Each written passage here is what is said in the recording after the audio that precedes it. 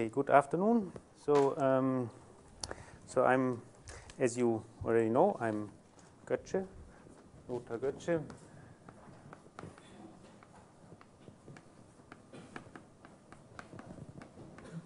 And I'm giving you the course in Algebra. So my room is 110. And one of our postdocs, who's called Tarek Abdelgadir, I'm not sure.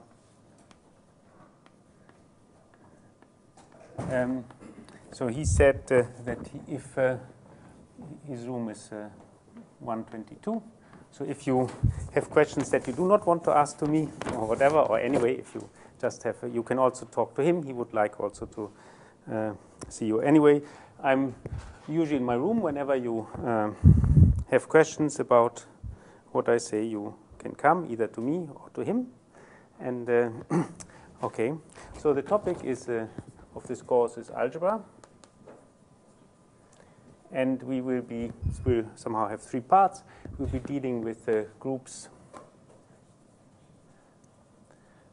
rings, and fields, and in the case of the fields, we'll do Galois theory also.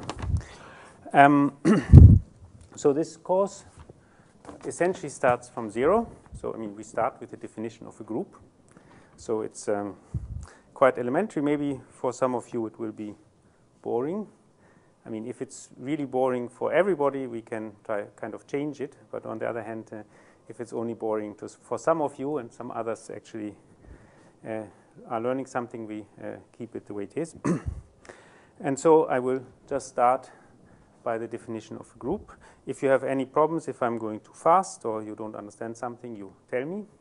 If you cannot read my handwriting, you also tell me, but I can not permanently improve it. You know, you will also have to learn to read it. Okay, so let's start. So what is a group?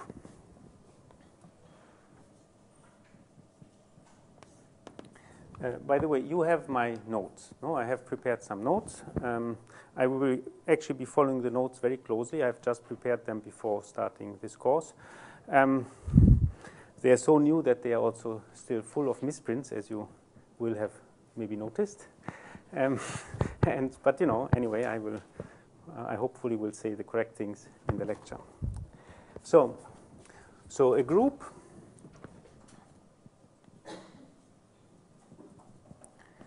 will be is a set, will be with a binary operation.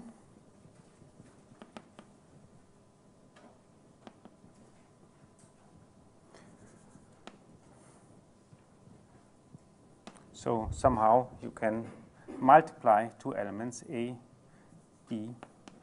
You can multiply them and get an element A times B. So somehow, so it's somehow a set in which you can multiply the elements, and some obvious actions should hold. There should be the associative law, so it doesn't play a role how you put brackets for this operation, and you have a neutral element, and every element has an inverse. So let me write this down properly. So definition. So we take a non-empty set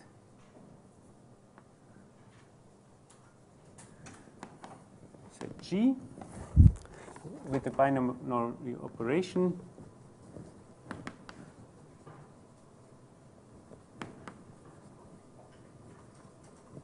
so this is multiplication from G times G to G, which sends a pair of elements A, B to something which we want to call A times B. So just, binary operation just means that for two elements we get one element. Is called a group if the following axioms are true.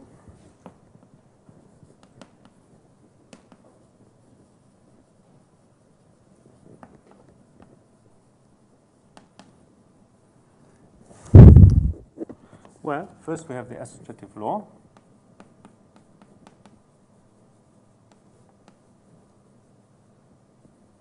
So we can, it's written like this. So if you have A times B, so for this is always for all A, B, C elements in G. If we take A times B and we multiply this by C, this is the same as if we multiply B with C and on the other side multiply it by A. So this just means, we have this operation. So A times, so we can, it just means we first do this operation. We multiply them, get an element of G, we multiply with this, and then we do this. Will be a non-empty set J will be? With the binary operation. I mean, yeah, this it is in principle, so binary is what, with the binary operation. So I will try to maybe write bigger. So this is the first thing. And I mean, it's kind of a standard thing for any kind of operation that you need this associativity. It's the first thing that you always require. Second one, we have a neutral element. So that means there exists an element E in G such that we have that E times A is equal to A times E is equal to A for all A in G. So it's an element for which the multiplication with it doesn't do anything. And the last one is that every element has an inverse, so that if you multiply the element by the inverse, you get the neutral element. So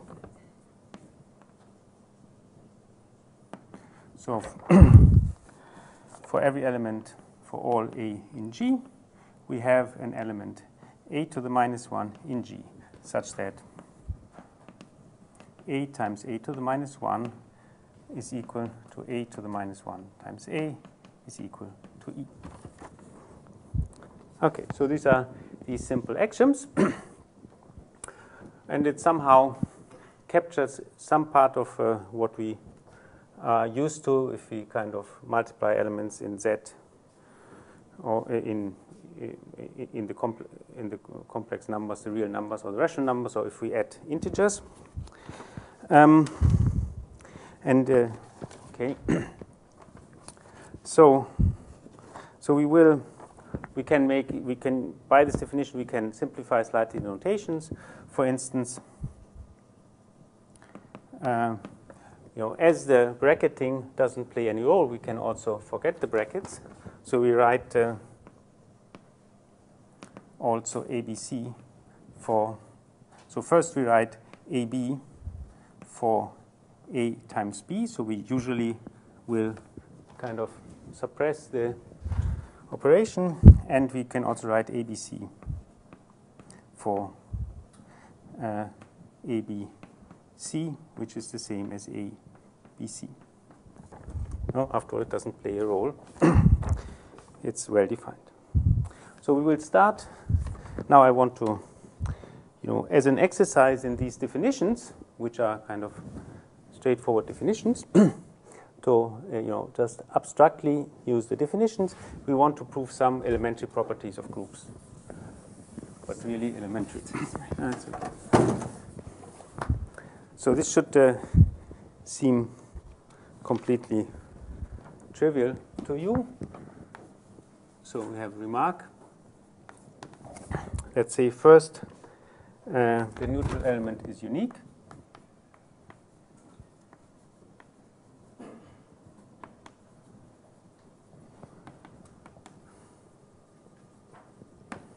So as I said, these are not particularly great results, but the point is that we have here our axioms, and we want to argue only the axioms, and you have to get familiar with these abstract arguments if you are not already.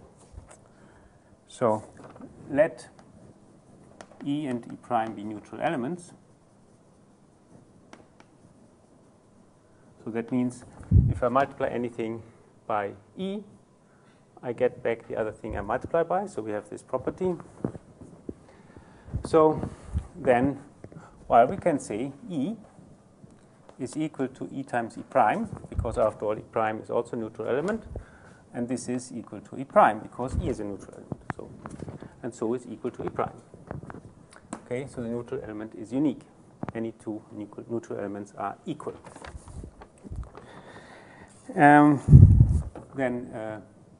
So this was the first one. Second one is,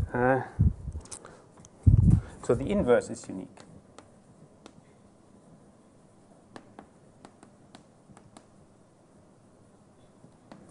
That's somehow similar.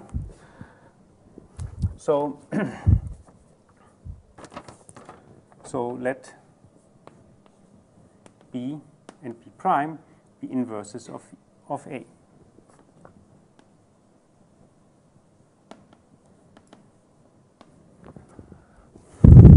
A an element in G. Well, so I can write B prime, say, I want it, yeah, as B times A, E. E is our neutral element. So this is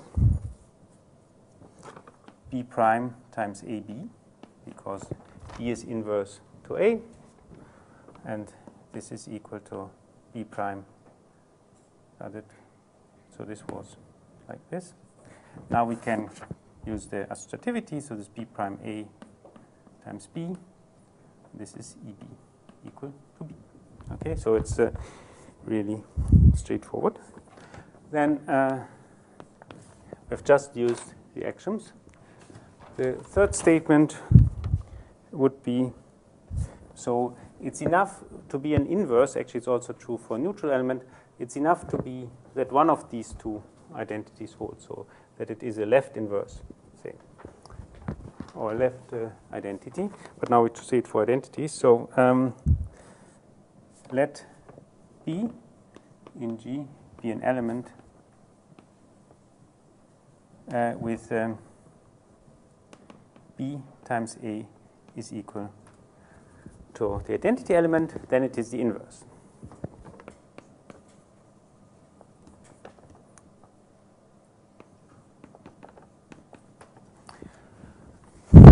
Well, this one can do in different ways, but I can also just, I would just write like this. If I take the inverse,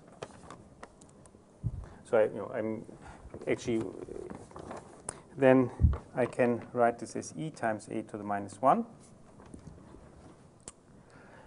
And E I can write as BA. And as A is the inverse, this is BE equal to B. Okay, so these are all very simple things. And then maybe I don't do the other ones which are of similar, well, they are even simpler. So maybe fourth one is that if I take the inverse of A to the minus 1, this is A. Well, this is actually almost tautological. We know that A times A to the minus 1 is equal to A to the minus 1 times A equal to E, which says precisely that A is the inverse of A to the minus 1.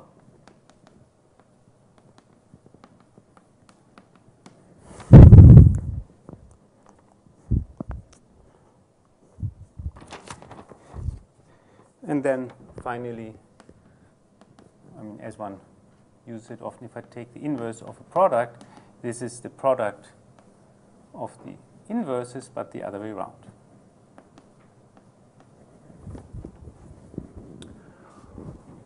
Well, and that's in some sense clear. If I take A, B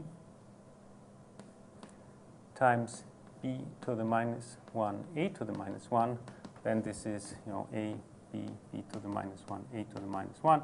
So I first can cancel these. This is A to the minus 1, and this is E. So they are inverse to each other. Obviously, okay. So much for that. So this was very simple. So there's another property which is also useful, which is sometimes called the cancellation property.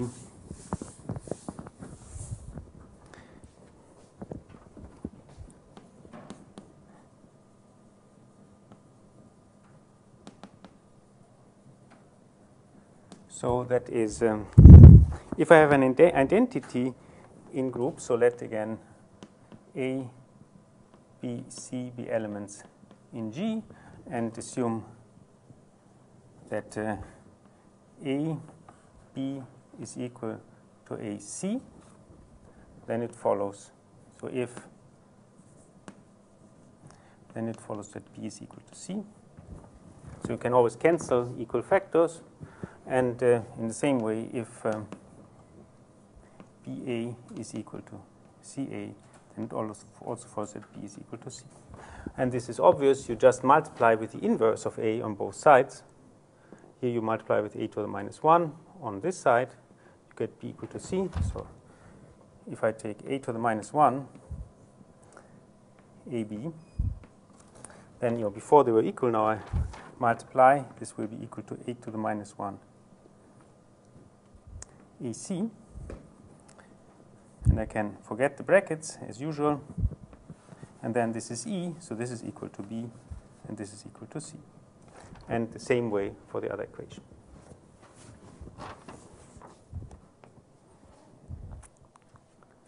So there's another property that we are very used to with the groups that we know is that many groups are commutative. So it doesn't play a role in which order the elements are when we multiply them. This is true for the integers, this is true for the rational numbers, and so on. So I will, although you all know it, I will still kind of write it down. So definition.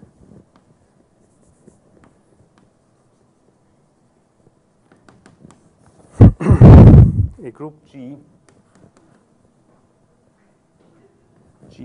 is called commutative if if I take A times B is equal to B times A for all A and B in G. And I want to also introduce notation for that. So the kind of standard, it is most of the time when you have a commutative group, not always, but most of the time, you write it in additive notation. So you write plus in term instead of times. And so often for commutative groups, so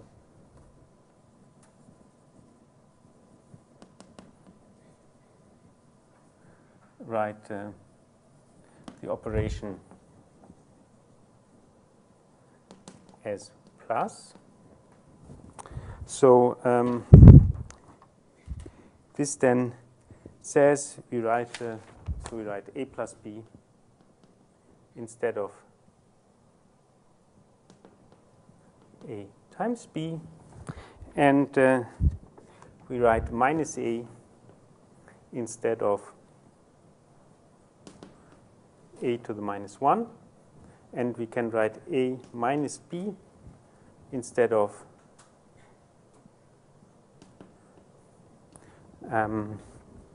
A times B to the minus 1, and we write 0 for the neutral element.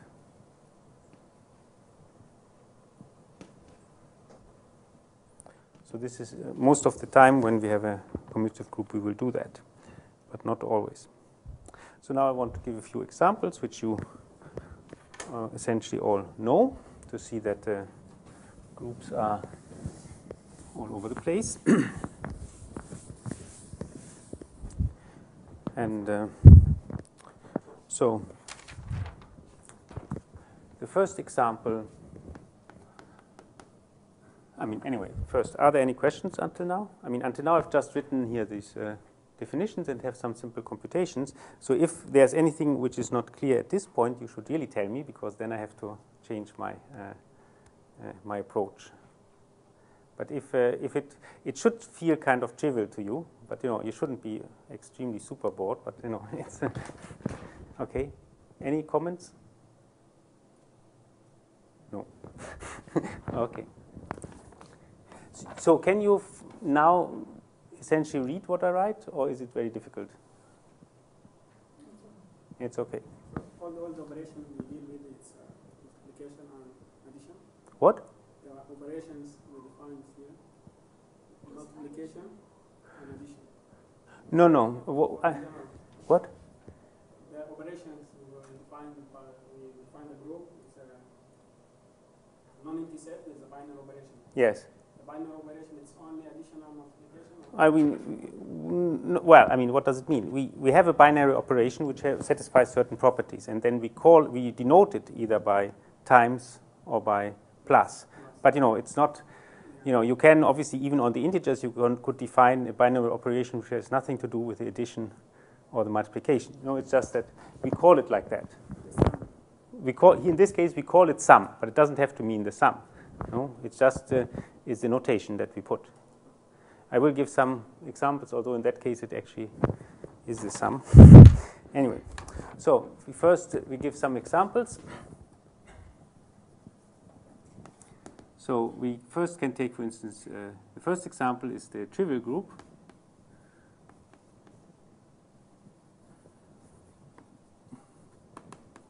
So a group should be a non-empty set.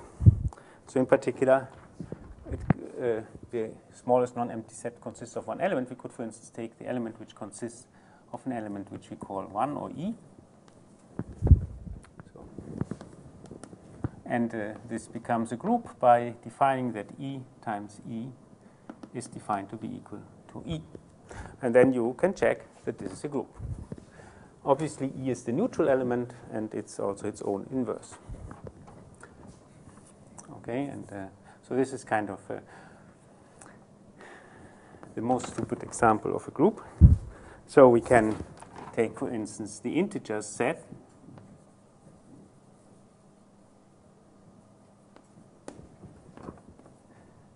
With the usual addition.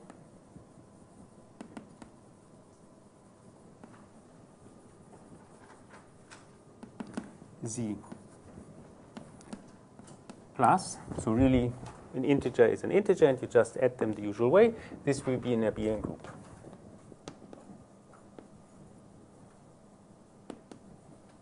Everybody knows that it is, that this is the case, that you can add integers and the order in which you add them doesn't play a role. Then, on the other hand, for instance, if we take z together with the multiplication, this is not a group. So again, we take the standard multiplication on the integers. This is not a group because not every element has an inverse. For instance, 2 has no. So you find that the neutral. It has a neutral element. Obviously, is 1, but the inverse. So 2, for instance, has no inverse. Actually, that was even a bit worse. I take maybe z without 0. It's not a group, otherwise it's even more wrong. I mean, also z obviously is not a group, but in that case you have you don't even have a neutral element. So then maybe we forget about this. So let me have a slightly more complicated example. So let k be some integer, say a positive integer. So by this I mean that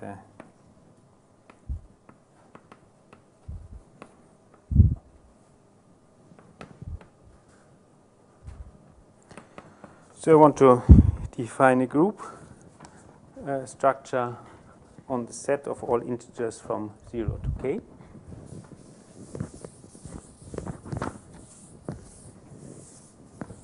So let me write, although this is not standard, so I just write zk for the set of the elements 0, 1 until k minus 1.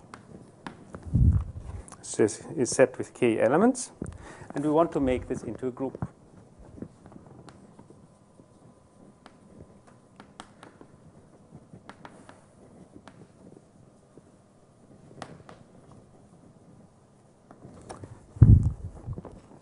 And in different guises, we will kind of encounter this many times. So I do it like this. So if we have an integer, so if n in Z is an integer, I denote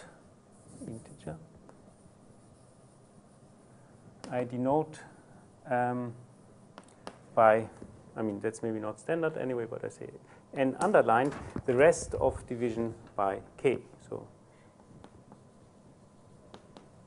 the rest of dividing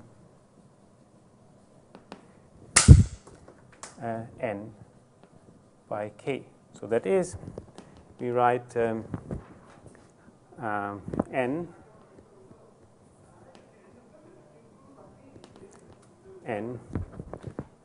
equal to d times k plus n bar,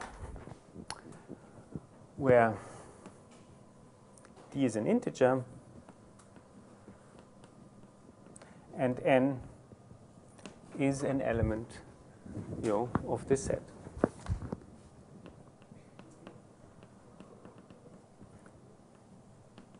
And you learn in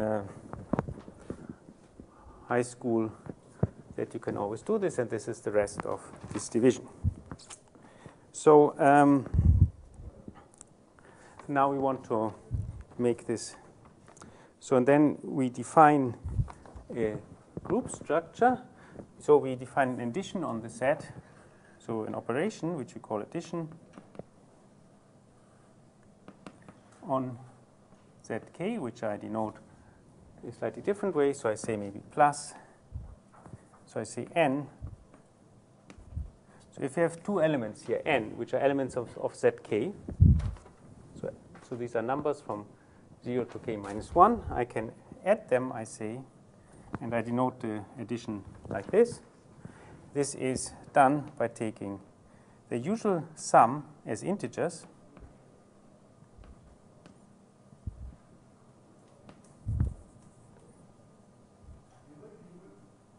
and then taking the rest under division by k. So if I have, you have two numbers which lie between 0 and k minus 1, if I take the sum, it doesn't necessarily lie between 0 and k minus 1, but I can, if it's too large, I can subtract k from it, and I get an integer in here. And this I define to be the sum. And I claim this is an abelian group. This makes this thing into an abelian group.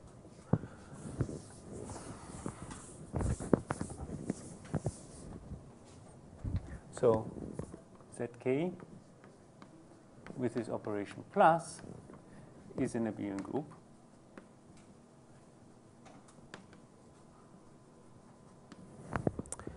Well, this is kind of trivial. So we have to check the axiom. So we, for instance, about associativity, so what we have to prove is that if we take such a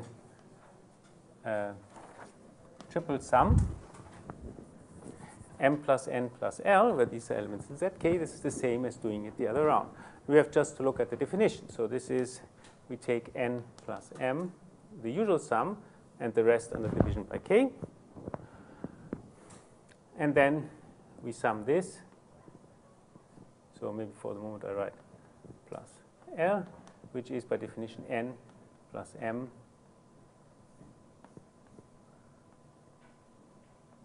plus k plus l.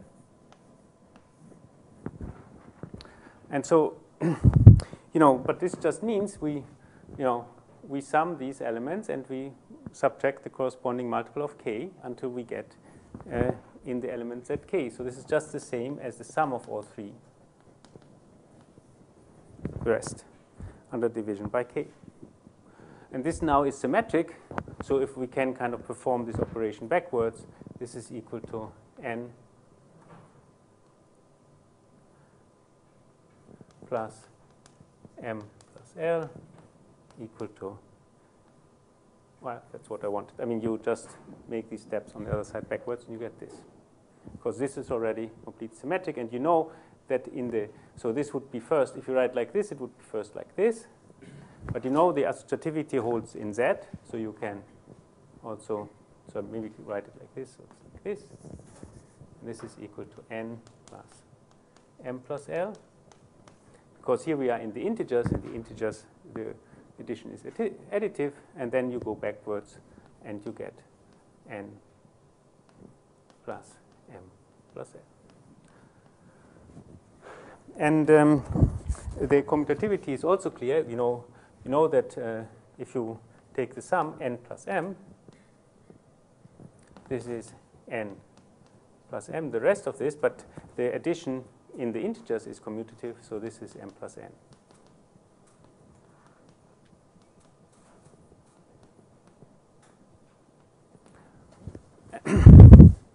And obviously, the neutral element for this addition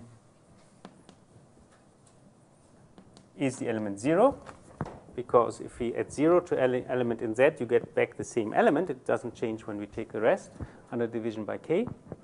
And the inverse of some element L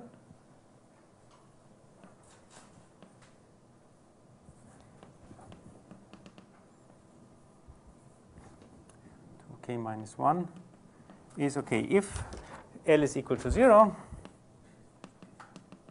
we take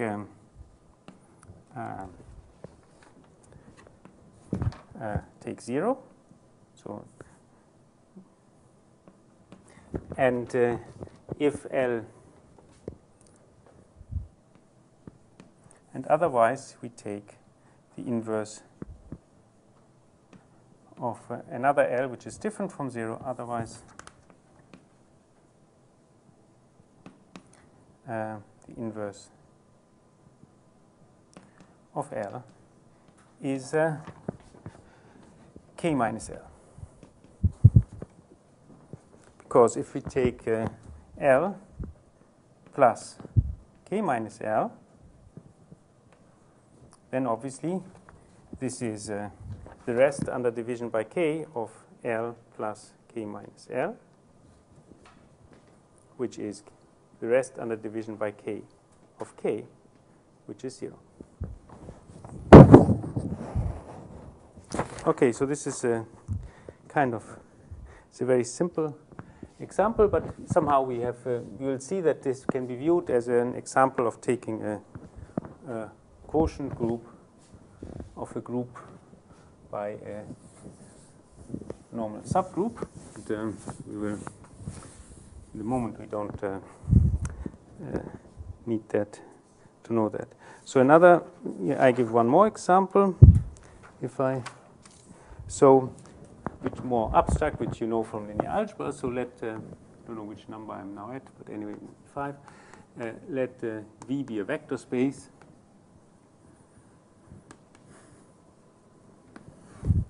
Then I can call, say, maybe the group of automorphisms of V is the set of all, say, phi from V to V, where V is a linear map. So a vector space, say, over an R vector space or something, doesn't matter. V is a linear map. So phi is linear, and phi is bijective.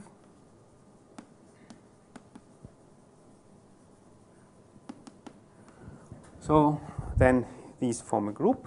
So out of V is a group.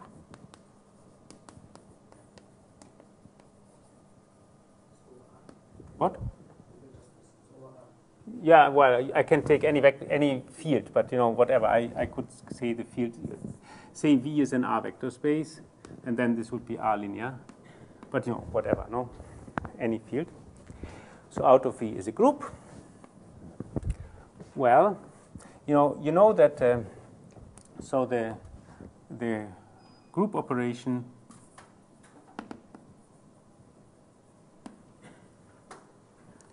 is a composition of maps.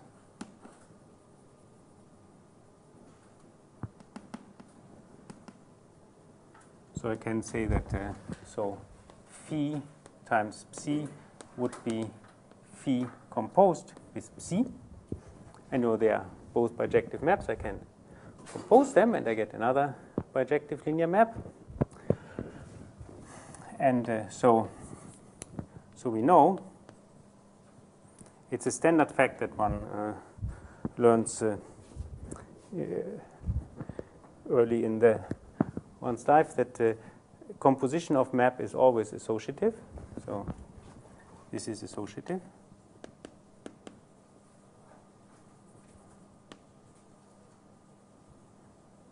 Follows from the definition just by remembering what it means to compose map. And we see that if if I take the identity of V from V to V, which sends any vector to itself,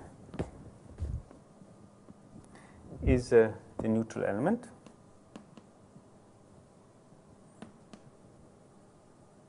Because if I compose with the identity, I get back the same map. And if phi is an automorphism of V, it is a bijective map, so it has a bijective linear map, so it has a bijective linear inverse. So we have phi to the minus 1 be the inverse map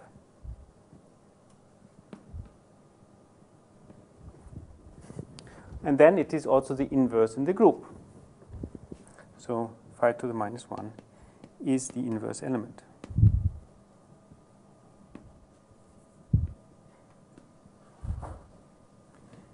In out of V.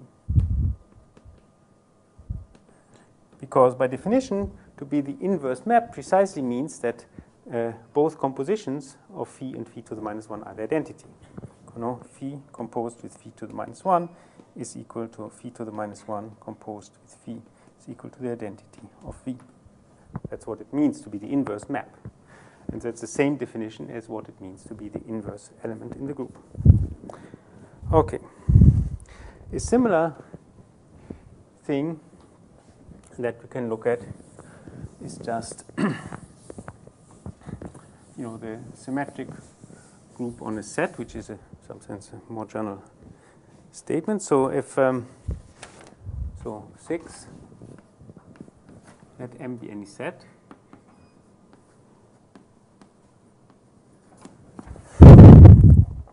we can just call the group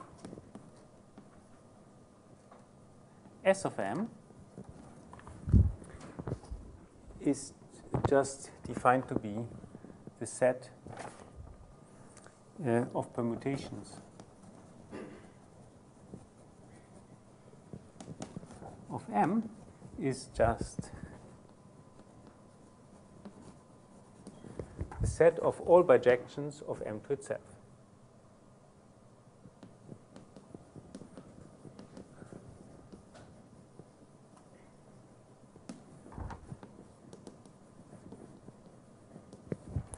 And by the same token as before, the same argument will actually see that this is a group by composition.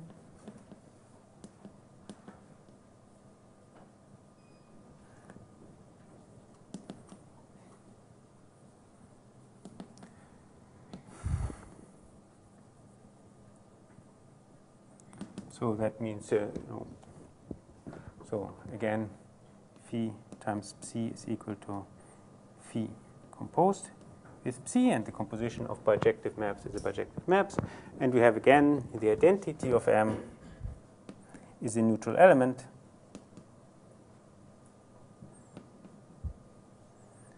And the inverse map to a given bijection is the inverse element.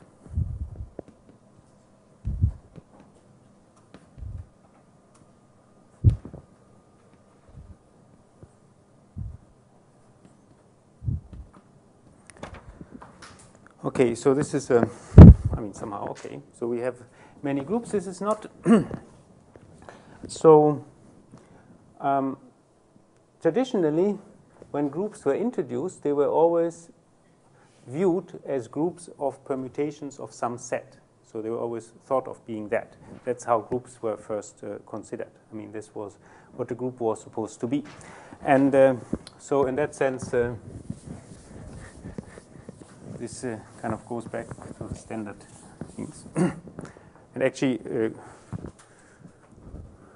this comes up also in the context of Galois theory, which we will do at the very end of our course. And in fact, groups were invented to do Galois theory, which is, somehow. Anyway, so we have here. So we look at a special case of this when we have a kind of very simple set. So if M, we can look at the symmetric group on just the set of elements 1 to n. So on this finite man is called the symmetric group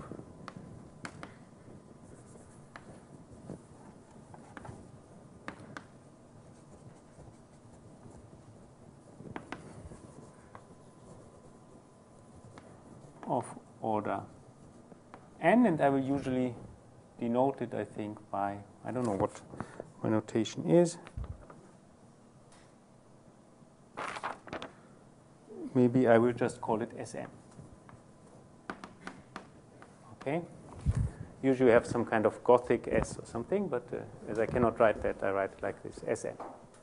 This is, so it's a special case of this where the set M, of which we take the permutations, so all the bijective maps to itself, is a finite set, 1 to n.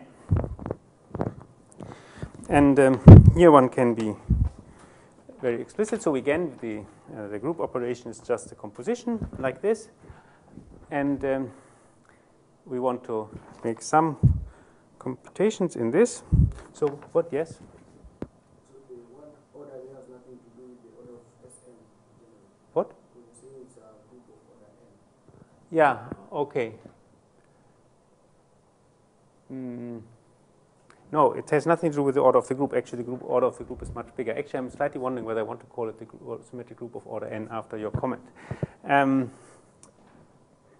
So maybe one could also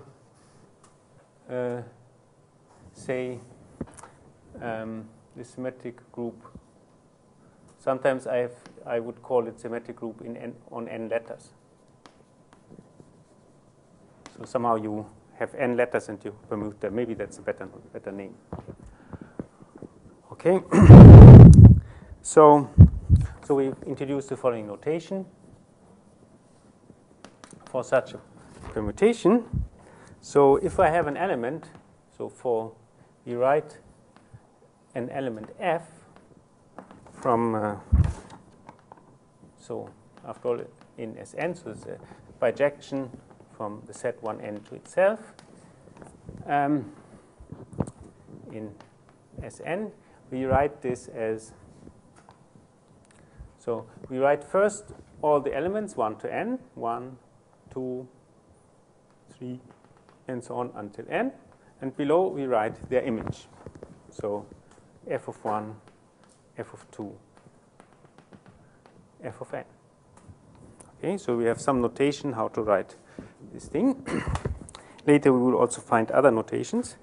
So let's look at, so we can look at some examples. For instance, S2,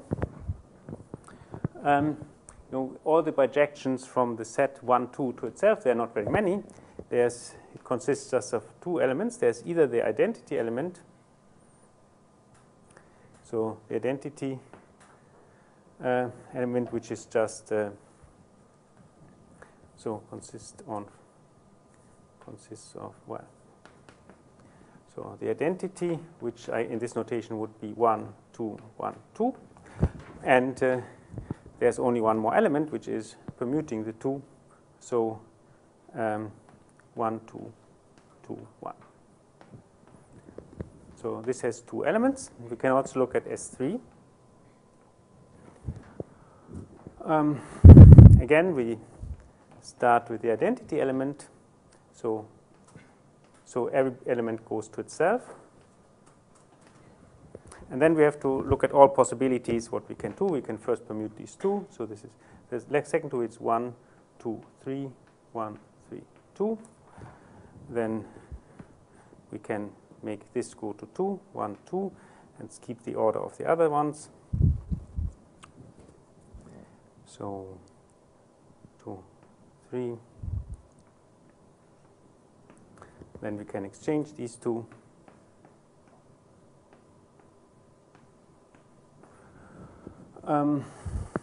Then we have exhausted everything we can do if 1 goes to 2, and then we can get 1 goes to 3. We can keep the order of the other ones, so we have 2, 3, which goes to 1, 2, or we can exchange the order of the other ones. And you can easily convince yourself that these are all elements. Maybe it could be. And so how does one, and then this is our, actually, maybe in the in this case we can see that the group is not commutative. So we have seen that this is a group because the special case of this group, but it's not commutative. So S3 is not commutative.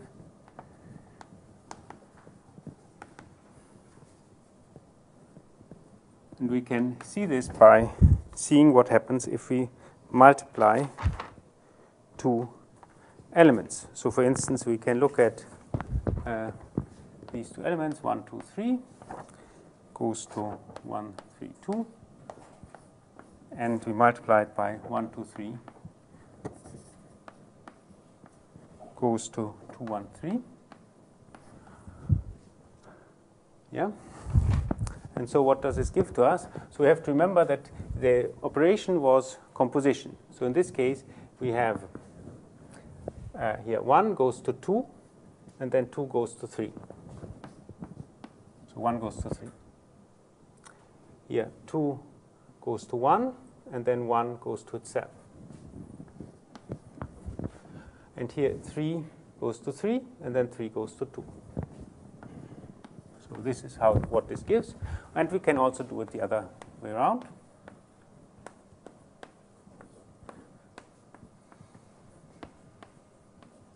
Do the same thing.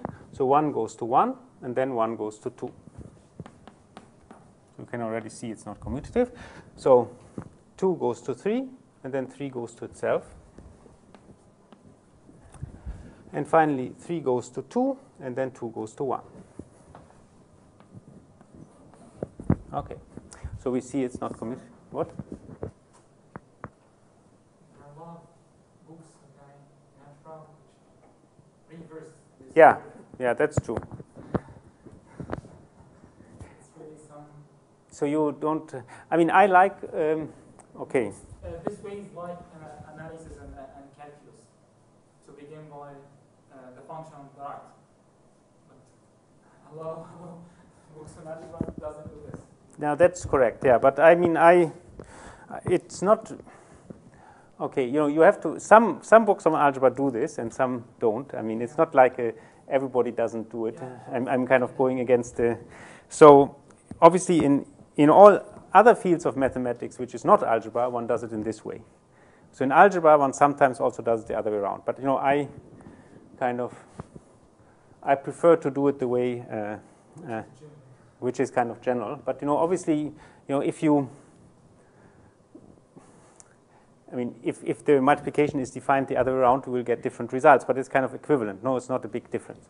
And normally the composition of maps is always done in this way, although it is somehow slightly, it feels maybe slightly wrong. A lot of books put the arguments before the name of the function, not f of x, but xf. Yeah, but this again is only done in group theory and not in any other field. So somehow I don't, I don't like the idea that, in some sense maybe it's for some purposes slightly easier, but I think, there's a standard notation in mathematics and we use that. It's not, even if in group theory sometimes one does it differently. But you're free to do it the other way around. What? It's just confusing. It's confusing for you, or? Yeah. Well, but there's no real big difference, no? Yeah. So, and otherwise it's confusing for me. I mean, I cannot, you know, and so, I mean, I hope you can manage, no? I mean, it's just, and I mean, yeah, I don't know, in the books, yeah, well, I don't know. I mean,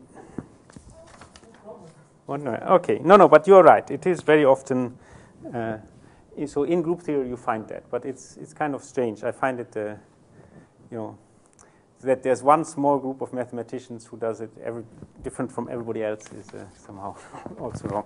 So, yeah, so if you want, so an exercise could be, I mean, this is not homework, but I'm just saying if it should be easy to check that if you look at the number of elements, so I'm actually, so the number of elements of Sn is equal to n factorial. So n factorial, as you I hopefully knows, is just the product of all numbers up to n.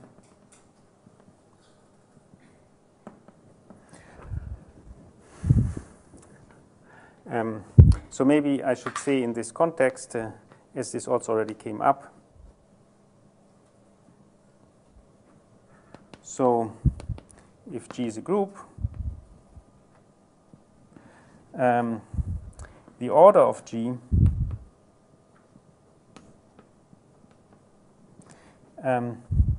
is, well, it's just the number of elements of G, so it's just this number. But then one sometimes also denotes it as in a different way. Is odd of G, which is just G, the number of elements of G.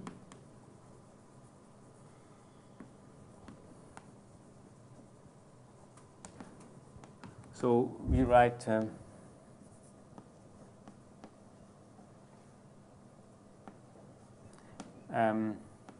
the order of G is infinite, so equal to infinity if G is infinite.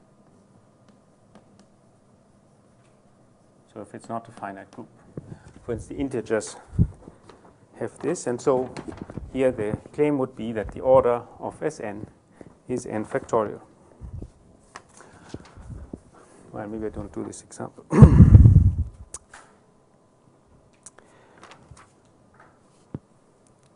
Okay, so one more piece of notation. What time is it actually?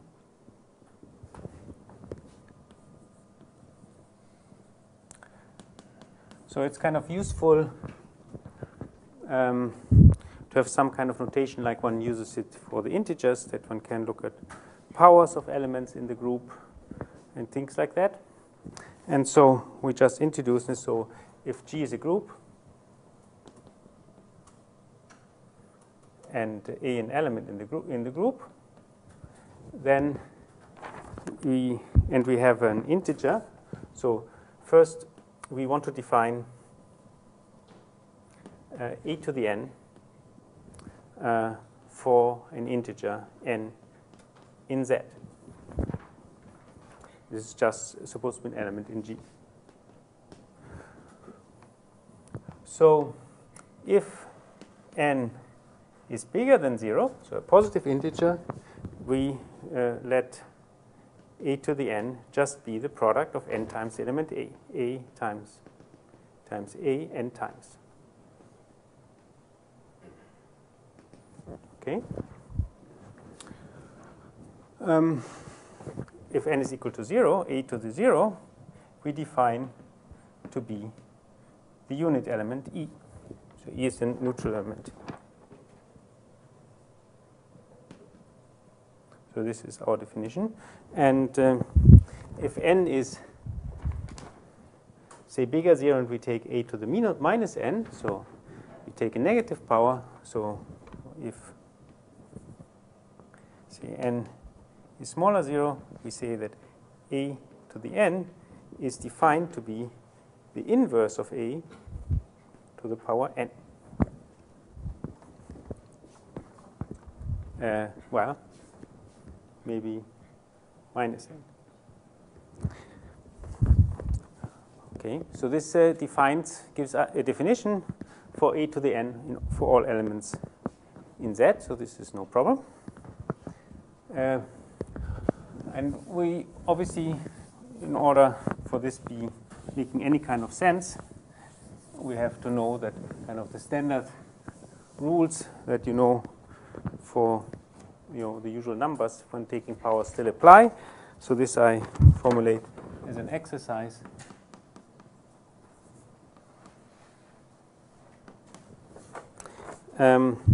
So show that for any element a, we have a to the, so how should I put it? A to the n times a to the m is equal to the a to the n plus m for all n and m integers.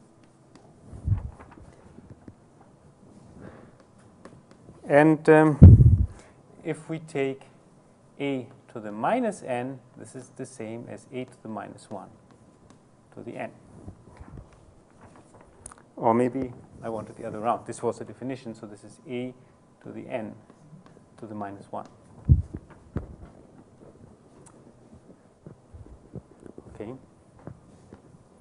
And this is basically, or again, a simple exercise in the definitions. You know how to add and multiply integers, so these are just integers, and then you have to see that that this always holds, and this is again for all n in Z.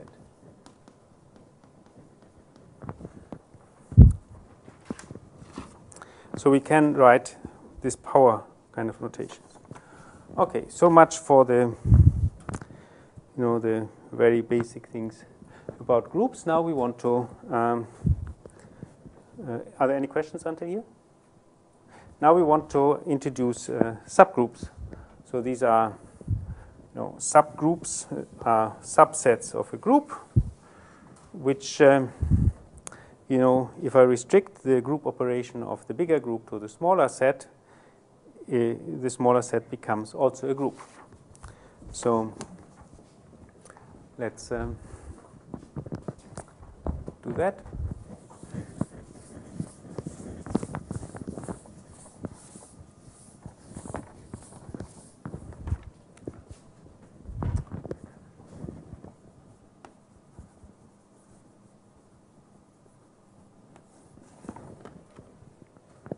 So just to make our life a bit easier, I will from now on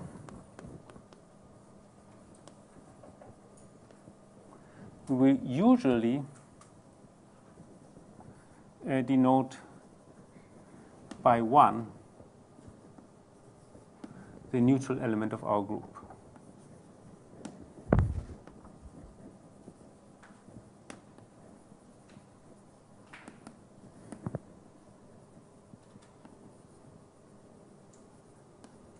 So not always, sometimes we might denote it by 0, or sometimes we might still denote it by e, but whenever I write 1, it will be the neutral element of our group. And in fact, to just say it, so if this we already had, if G is abelian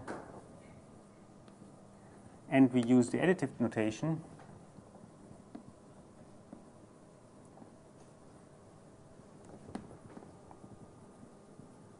then I already had said that we still denote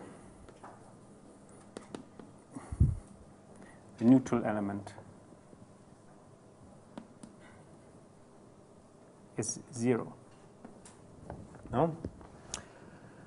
So here, if you write a plus b for the group operation, then we denote the neutral element as 0. So let's do the subgroup.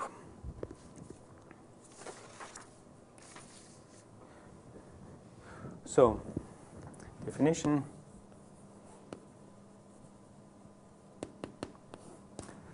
Well, So as I said, it's a subset of a group, such that with the operation of the group, it becomes a group itself. So let G be a group. H subset G a subset. So H is a subgroup of G.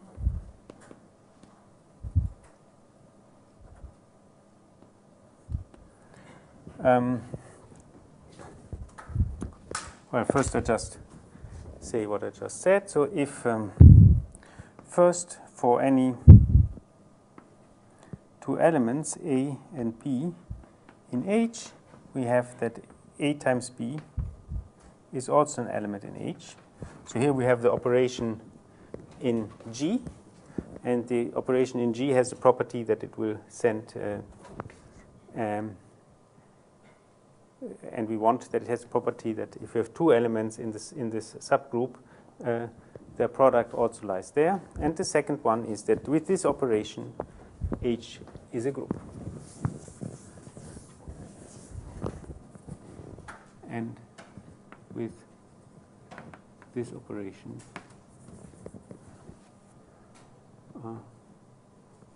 so with the restriction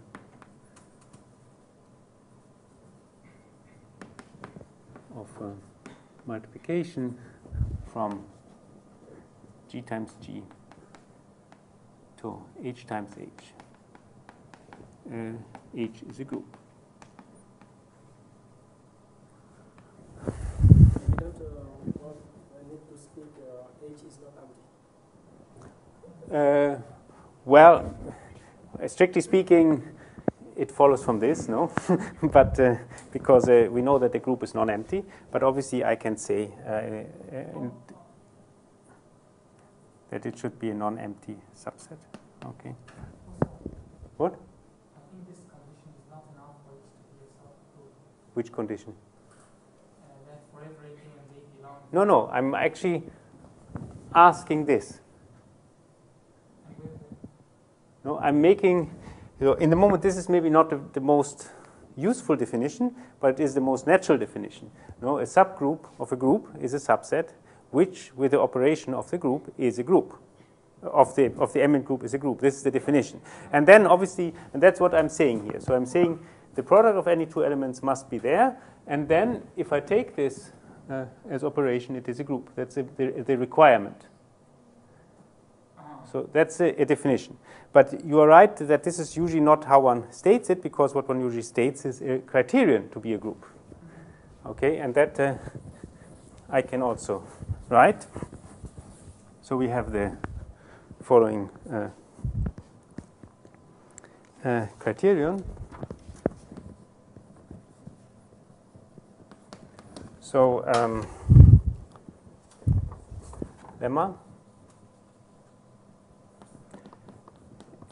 So let G be a group.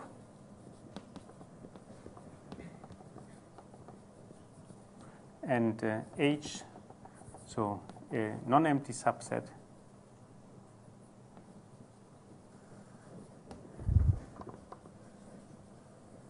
H of G is a group, is a subgroup. Well, if we have this property and also another one, so if for all, so if we have that A times B is in H for all A, B in H, and A to the minus 1 is an element in H for all A in H. There's another way of saying, I mean, anyway, that we will see. Okay, so this is, if you want, often you find this also as a definition. Let's see why this is equivalent. So we have to see that, so the first condition is anyway the same. We have to see that with these two conditions, H will actually be a group with this operation. So first, and conversely. So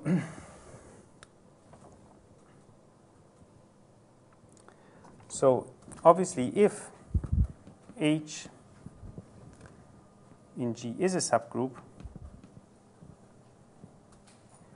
then these two conditions hold. No? Because for a group, we have an operation on the elements in the group, so the product of any two elements lies in the group, and the inverse of any elements also must lie in the group because it's a group. So then, so maybe I write this 1 and 2. So 1 and 2 obviously hold.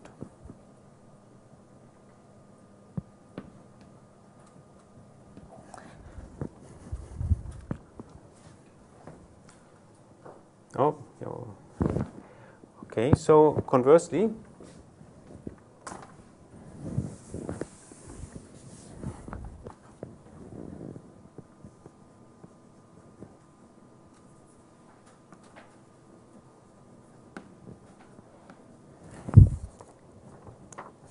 well, that's not so difficult.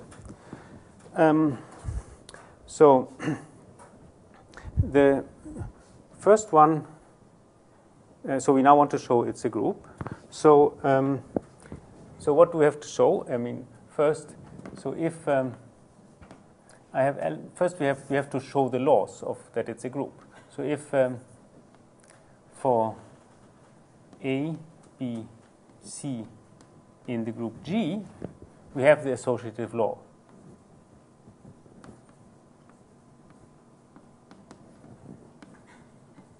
So thus, it also holds in H, because if I have 3 elements in G, then if I have 3 elements in H, then they're in particular elements in G, and so the associative law holds for them. Thus, it also holds for A, B, C in H. So this is the first axiom. The second one is we need to have a neutral element. So if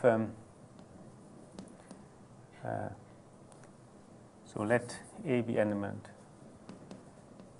in H, then it follows that A to the minus 1 is an element in H by this axiom, and we have that A times A to the minus 1 is equal to the identity element is equal to A to the minus 1 times A.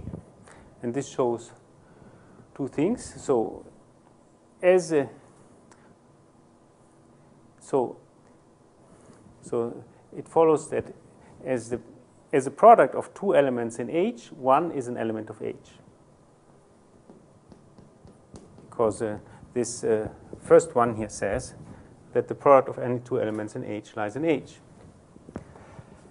So, and H1 is a neutral element of G, so it's also a neutral element of H, because being the neutral element means if I multiply anything by it, it stays unchanged.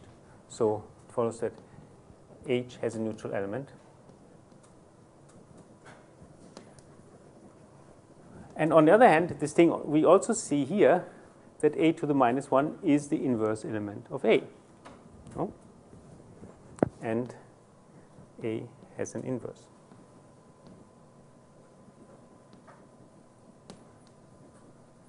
So we see this is a kind of trivial reformulation.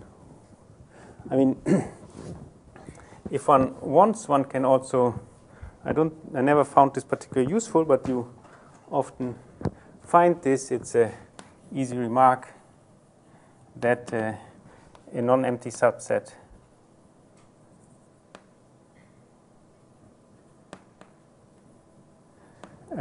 H subset G is a subgroup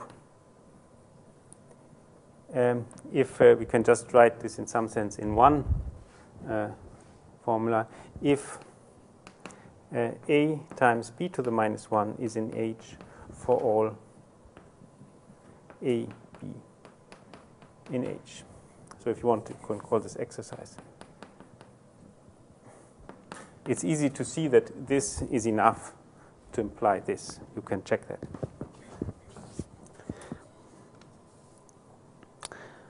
So Now let's look at some examples of subgroups.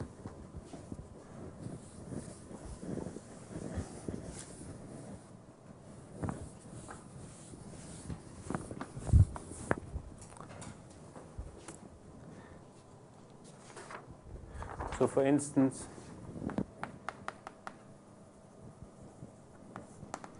so we have so Z. So we look at Z together with the addition.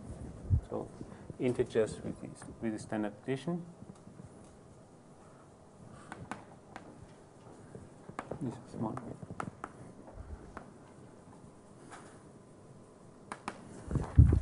And so if k is an integer, we can look at, let's say, kz to be the set of all integers which are multiples of k. So this is the set of all n times k, where n is an integer. Maybe I should write it in the same order. Doesn't matter as it's commutative. So these are all integers which are divisible by k.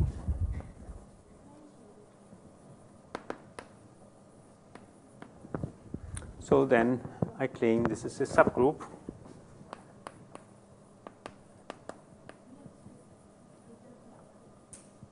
of Z. And I expect you can, I mean, it's kind of clear that, so here we have the additive notation. So the neutral element of Z is the element 0, and the element 0 is contained in this. And well, anyway, so we just have to see that if you take a product of two integers divisible by k, then if you take a sum of two integers which are both divisible by k, then the sum is also divisible by k.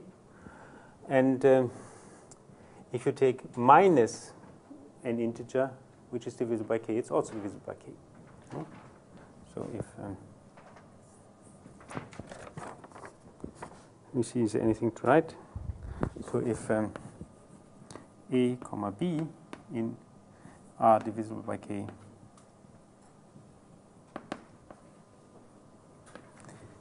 then so is a plus b and also minus a.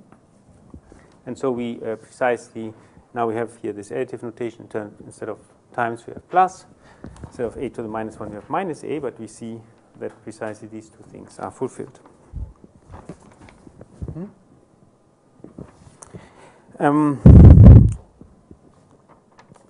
Okay, these are kind of stupid.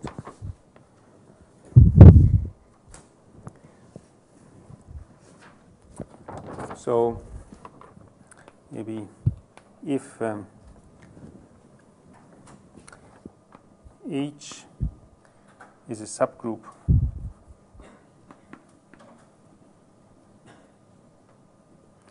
of a group G, and L is a subgroup, and L is a subgroup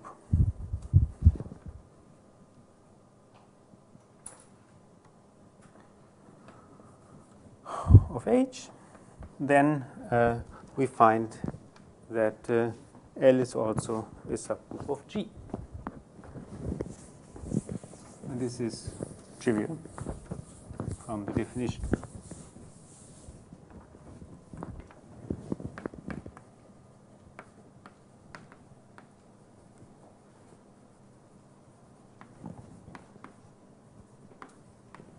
No, I mean, or from this criterion.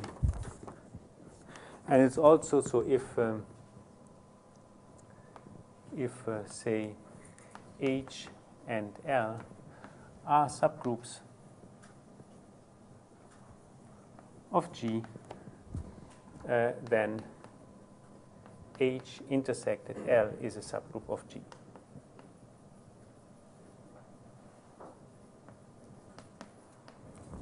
Again, this follows directly definition, or by this criterion. So the product of any two elements in H lies in H, and the product of any two elements in L lies in H. So if the elements before were both in L and in H, then also the product is both in L and in H. And similarly for the inverse. Anyway, you can check it. If it's not obvious to you, it's an exercise.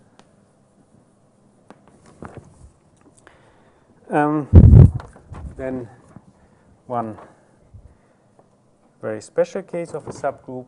So I don't know which number we're at. Yeah, maybe 3. So let G be a group. And A an element in G. Then we can look at the cyclic subgroup of G generated by A. So let A be the subgroup generated by A. So this is just the set of all powers A to the n, where n lies in Z. So we take any number of products of A, or any number of products of A and A to the minus 1. So note we have this, if one remembers this exercise that I formulated about these powers, we know that A to the n times A to the m is equal to A to the n plus m, so which means that the product of any two elements in this A again lies in A. And we know that if we take A to the n to the minus 1, this is the same as A to the minus n. So this says that the inverse of any element here lies in A. So it contains all products.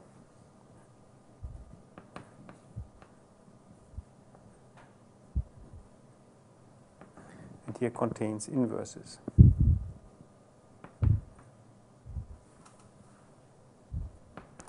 So, so this means it's a subgroup.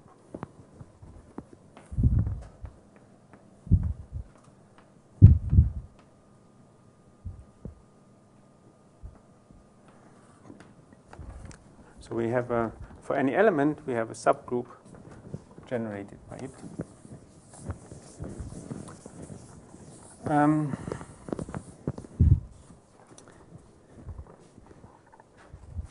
And maybe one can check, it's easy to see that A is abelian, so commutative. And I didn't write it before, but one also says abelian for this, for that. Abelian actually may be large. So it's just because, you know, after all, the addition in Z is abelian. So A to the m times A to the n will be A to the m plus n, which is the same as A to the n plus m. Okay, so we get this abelian subgroup of our group. So we call A is called the cyclic subgroup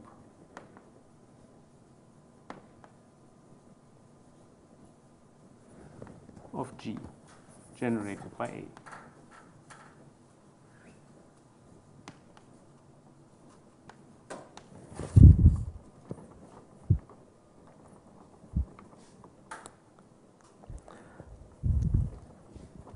So example, we had this already. If we take the group K times Z, this is after all the set of all K times N with N in Z. We had it before. So this, as you can see, now we have here the additive notation. So the instead of looking at these powers, we take the products. So maybe I should, well, okay. So this is the cyclic subgroup of Z generated by K.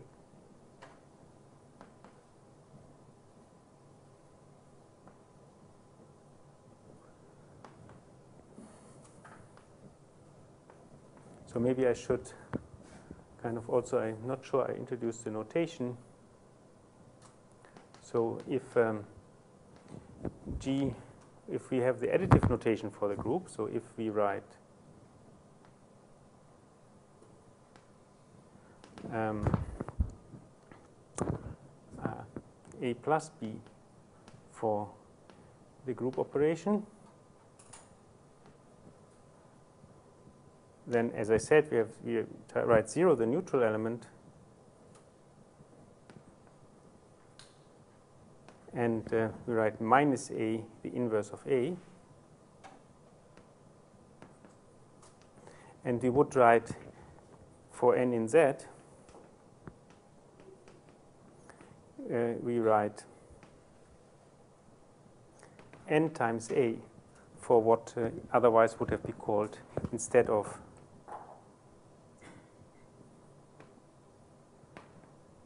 A to the n.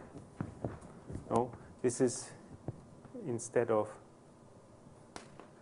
A times B, this is instead of 1, and this is instead of A to the minus 1. It's just notation. So then you can see that this is the cyclic subgroup generated by K.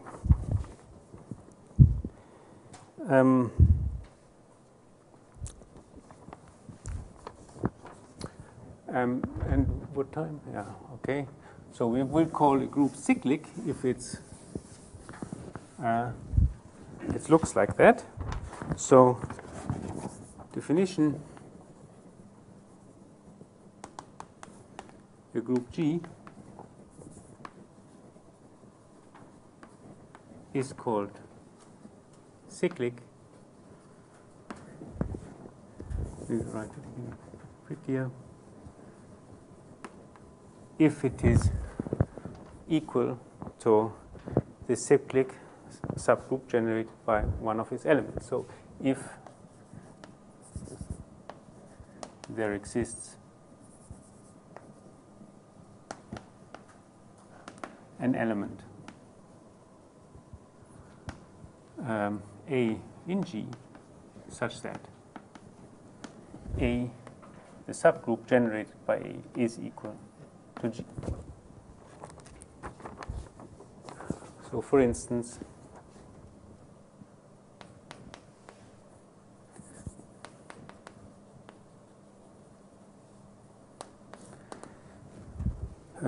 we see that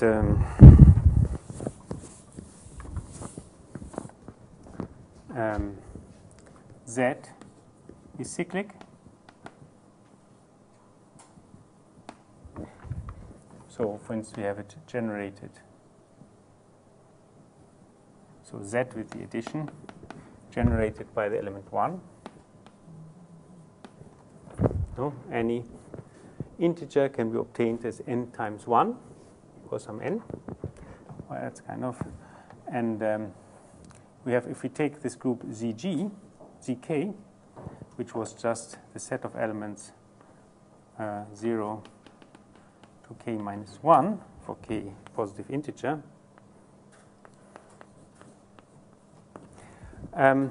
this is also cyclic,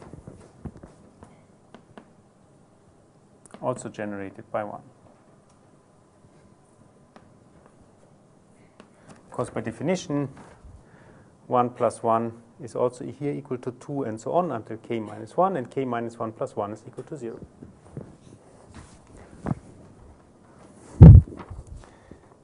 So let me see.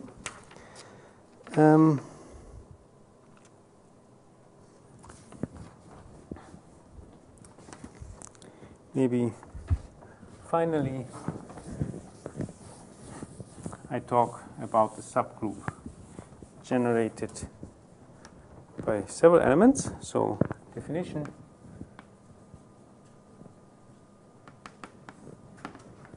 Let G be a group.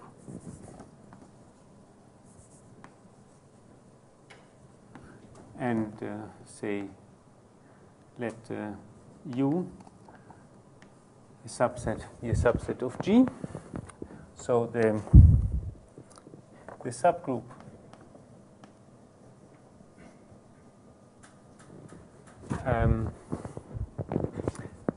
say U generated by U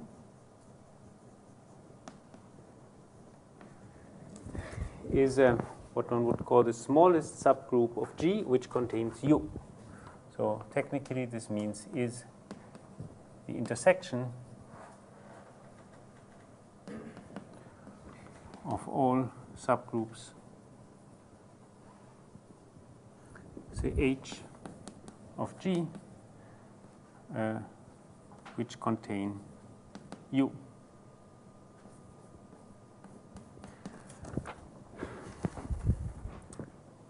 So obviously G does contain U, so there are such subgroups, and we can take the intersection of all of them, and we know that intersection of two subgroups is again a subgroup, and it's easy to see that this also holds for the intersection of any number of subgroups.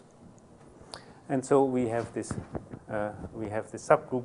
This is called the subgroup generated by U. So this is so in particular for finitely many elements, if say G1 to Gk are some elements of G, we can consider the subgroup generated by them.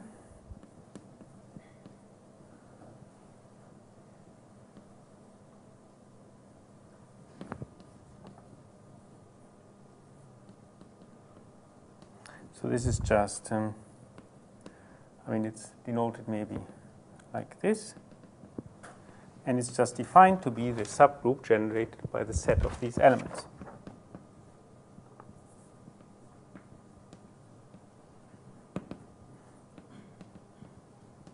So this is the smallest subgroup of G, which contains G1 to Gk. You can check as an exercise, but it's a kind of standard, that if we look, if G is equal to Z with the addition, then if I take the subgroup generated by 4 and 6, this is equal to the subgroup generated by 2, which after all is equal to 2 times C. Okay. Hope that's correct. Yes.